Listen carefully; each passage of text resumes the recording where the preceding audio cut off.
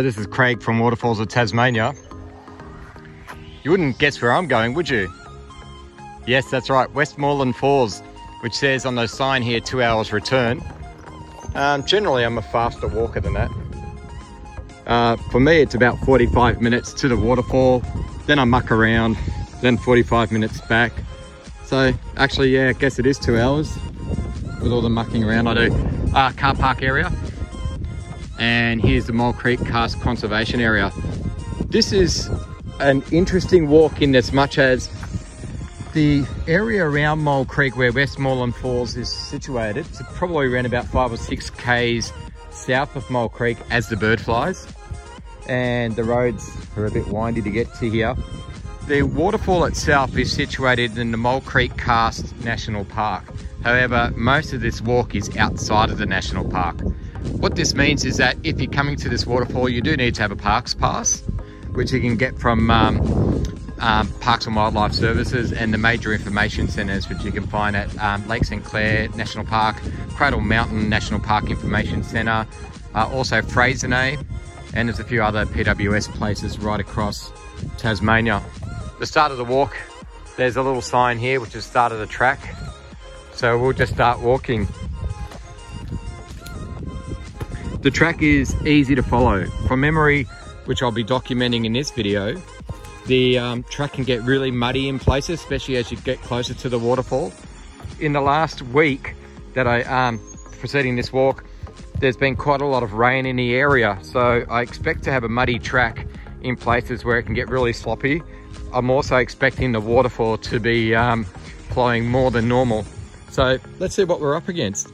This should be a lovely walk. It's a great one for families. So if you've got children, even young children, this is not a bad place to bring them for a good nature walk.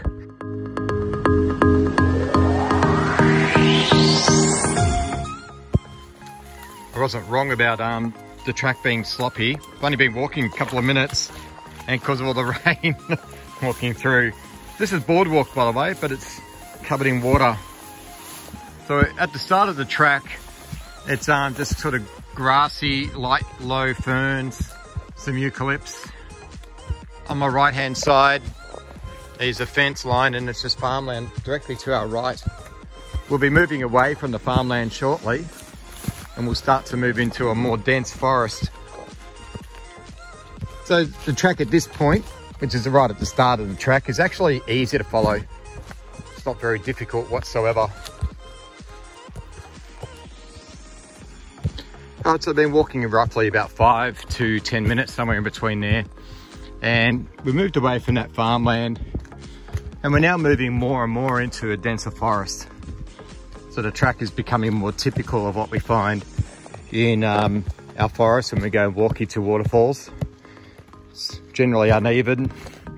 We're getting these muddy patches now, which should progressively get worse as we get closer to the waterfall. Here you can very easily see, if I move my foot back, that is quite muddy and sloppy.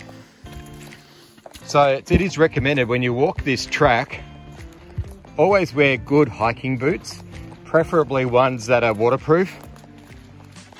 Generally speaking, I would recommend people wear waterproof boots anyway when you go to a waterfall. Often you might find yourself having to step into the creek, and usually there are wet spots anyway. So far it's delightful. Nice big tree there.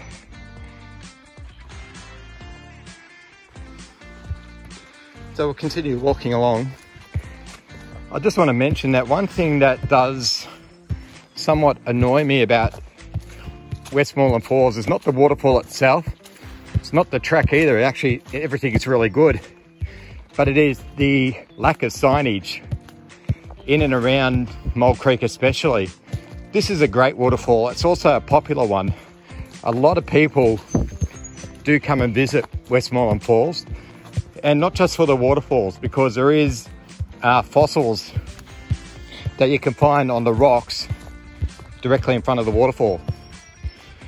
So there's some really good historic reasons to come here other than just to visit a waterfall. And because of its uniqueness, it does surprise me that it's not sort of publicised much closer to the population areas.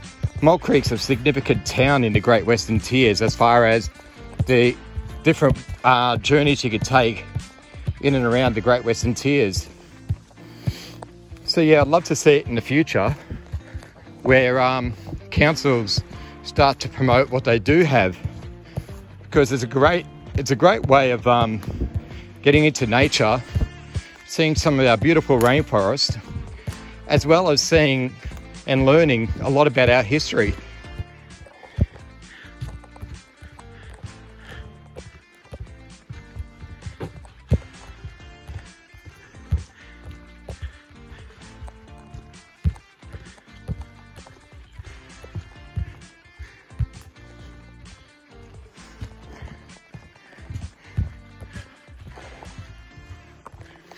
Some areas of this hike have been boardwalked, as we can see right here, and where the soil is a lot softer and prone to erosion.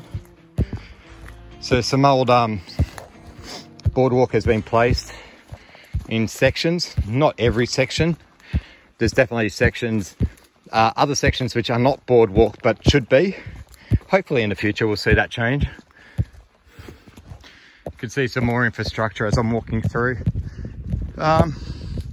Walking for about 20 minutes or 15 minutes thereabouts. It's a walk that has a few hills up and down. We have a little scenic look out here that it looks into a gully down there. It's just full of trees and ferns. I shouldn't say just full of trees and ferns, it's actually very pretty. And now we've got a series of rock steps which we have to walk up.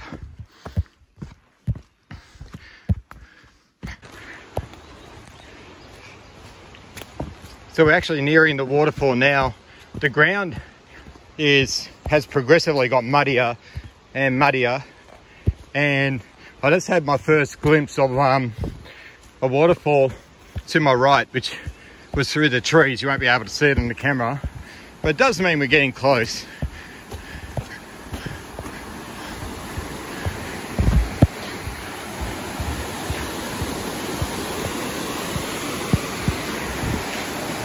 It's hard to see, but the glimpse of the waterfall I saw was that just in front of my finger.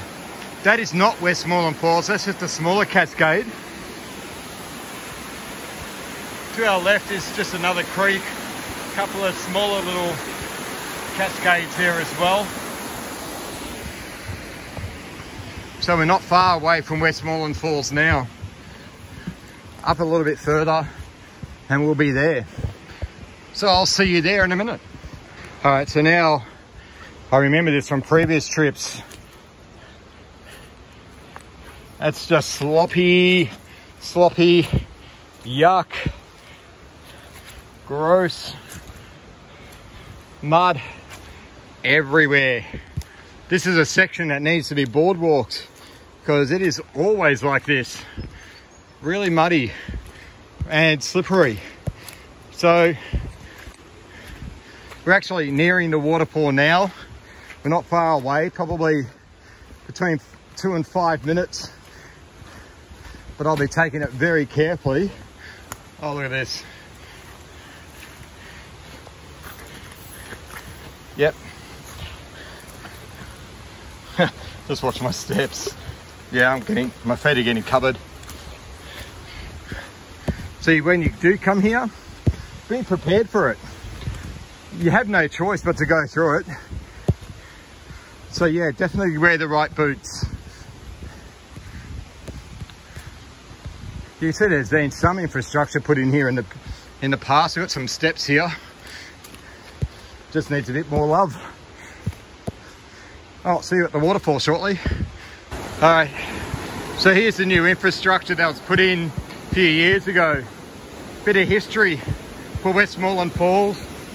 In 2016, massive floods did massive erosion through the area, and it prevented us from accessing the waterfall the normal way. The old walking platform was completely demolished.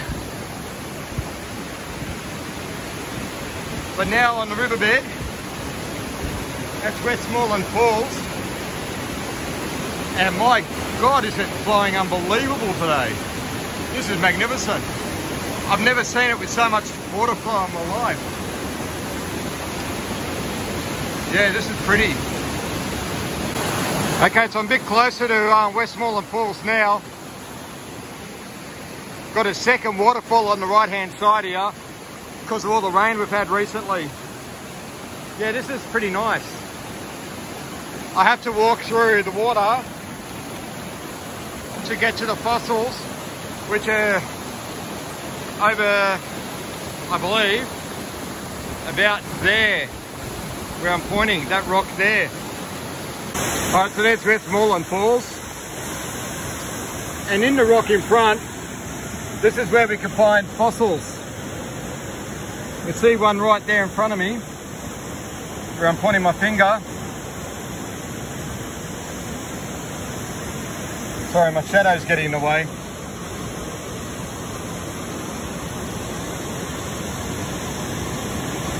Another one right there. And if you look closely, you just see a whole heap of others. Right where I'm pointing is another one. There's some bigger ones here which I haven't found just yet.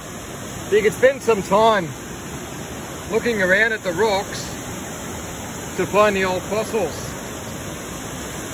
It's just really interesting. And of course we've got this beautiful waterfall in front of us as well. Such a beautiful spot to see and a great one to bring the children as well. Considering it's so close to Mole Creek, you're looking at a 10-minute drive from Mole Creek and then a pleasant but uphill walk to the waterfall. Even though it's muddy, this is worth it. Such a great spot to come and see and check out. This is why we chase these waterfalls.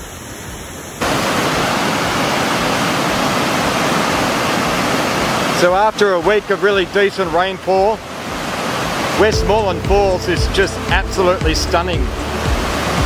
Even in drier times, it's actually a really pretty spot to come and see, and it is a decent waterfall at the best of times anyway. So if you haven't been to Westmorland Falls, which is near Mole Creek, I'd suggest you come and check it out. And if you are in the area, if you are here at this waterfall, have a look at the rocks where you walk around and also the rock formations nearby. There are a lot of seashell fossils that you can find here. Some are in excellent condition as well. So it is a beautiful spot to see.